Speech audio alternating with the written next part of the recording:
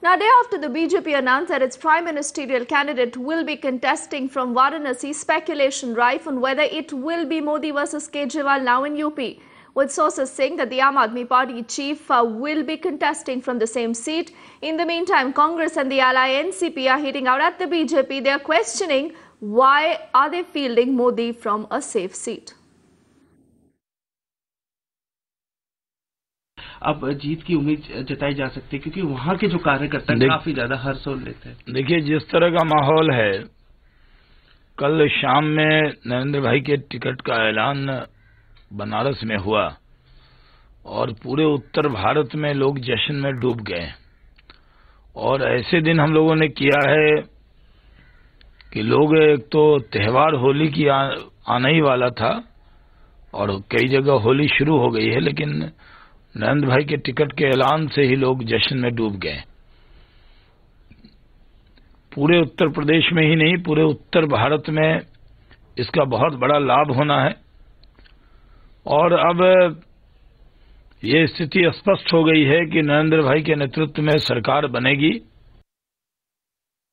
मुझे आज नवादा संसदीय क्षेत्र से चुनाव लड़ने के लिए मैं आगे आया हूं, तो उसमें इन्हीं लोगों की भूमिका है, नहीं तो नवादा के लोगों का है, जो लगभग 3 दिनों से टेलीफोन से मिलकर के जो उनका स्नेह मिला है, उन स्नेह, उनके प्यार नवादा के लोगों का और नरेंद्र भाई मोदी जो आज देश के भावी प्रधानमंत्री के रूप में लोग कहते हैं, बिहार वो धरती है जो नरेंद्र भाई मोदी के लिए हम सब कोई भी कुर्बानी देने को तैयार हैं। भारतीय जनता पार्टी के प्रधानमंत्री पद के उम्मीदवार नरेंद्र मोदी जी को बनारस से चुनाव लड़ाना संघ परिवार और भारतीय जनता पार्टी की धार्मिक भावनाओं को भड़काने की एक नीति है। अयोध्या के आंदोलन के समय बार बार ये नारे लगते रहे कि अयोध्या एक झांकी है, काशी मथुरा बाकी है। कहीं न कहीं फिर मंदिर मस्जिद के मुद्दे को भारतीय जनता पार्टी आगे लाना चाहती है, उत्तर प्रदेश में धार्मिक भावनाओं को भड़का के राजनीति करना चाहती है। इसलिए नरेंद्र मोदी जी को बनारस से उम्मीदवार बनाया गया है।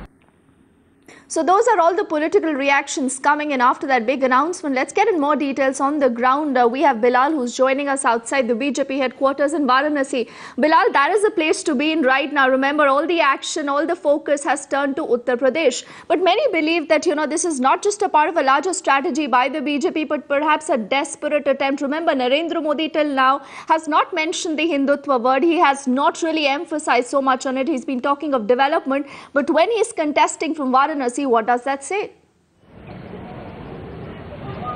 Of course, DP, just a small update at my end here. We've just moved away from the BJP office in Varanasi. We are trying to get a sense of what is the common voice on the street. We are standing right next to the Kashi Vishwanath temple, of course, the historical as well as the religiously very important point here in Banaras. Of course, some people here very strongly believe that yes, Narendra Modi is going to have not just his impact limited to a place like Banaras, Varanasi. Beyond this, of course, the entire region is what the BJP could be looking at.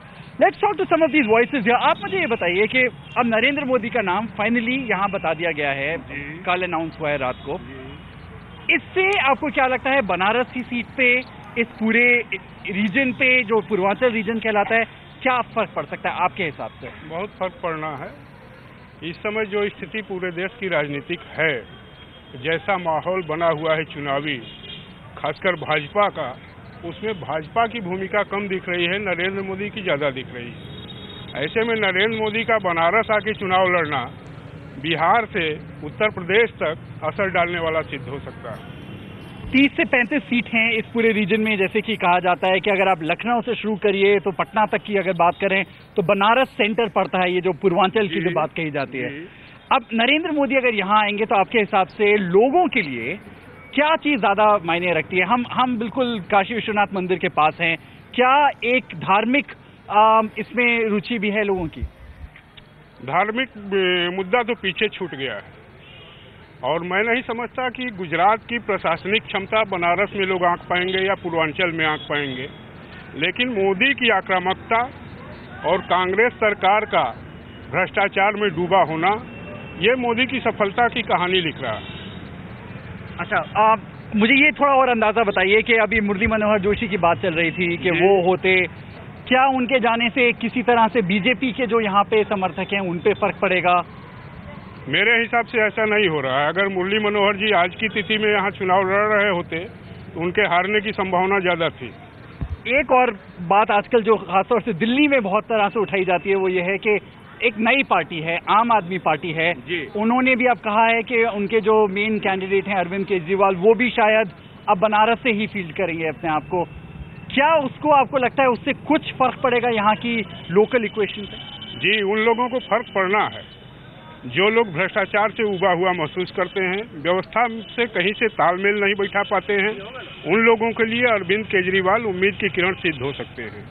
ये अलग बात है कि चुनावी माहौल में अरविंद केजरीवाल टिक नहीं पाएंगे, लेकिन वो आगे के लिए शुभ संकेत हैं। राजनीति की धारा बदलने की दिशा और दशा दोनों दिखा सकते हैं। Okay, so here we go. You get those apprehensive voices on the streets of Delhi. Some of them, of course, are being resonated right here in Varanasi as well. There are specific concerns in terms of what is it that the Narendra Modi campaign will have for the people of Banaras. Of course, there are major civic issues that people, especially in areas, the older part of the city, suffer from. There are major, aspirations of the people here. They want better civic amenities here. There are issues about cleanliness, about the ghats, the way the lights are here, traffic, of course. So they are hoping that if a leader with proven credentials is able to come in here, he should be able to spearhead all of those aspirations. Yes. And possibly that could be the biggest undercurrent as far as Narendra Modi's candidature here is concerned.